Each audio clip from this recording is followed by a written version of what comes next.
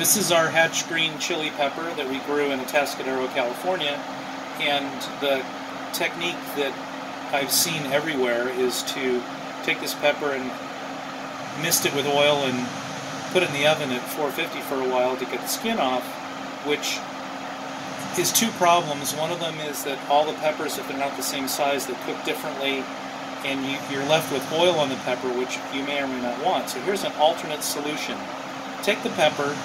If you want to do this indoors, which I do because it's cold outside tonight, take the pepper. I'm holding it with a vice grip, obviously. You can do it any way you want.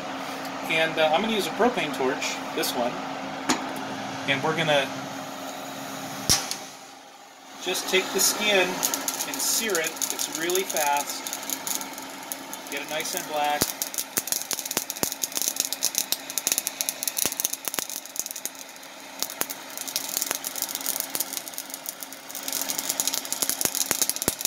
And the idea is to get the skin burnt.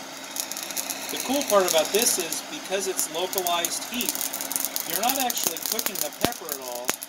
You're only kind of frying the skin, and then what happens when you put it in the bag, which is the other recommendation I completely agree with, then it kind of self-steams itself away, and you can simply peel it off with the back of the knife. And then you get a pepper that is really not cooked, and you don't have the bitter skin on it.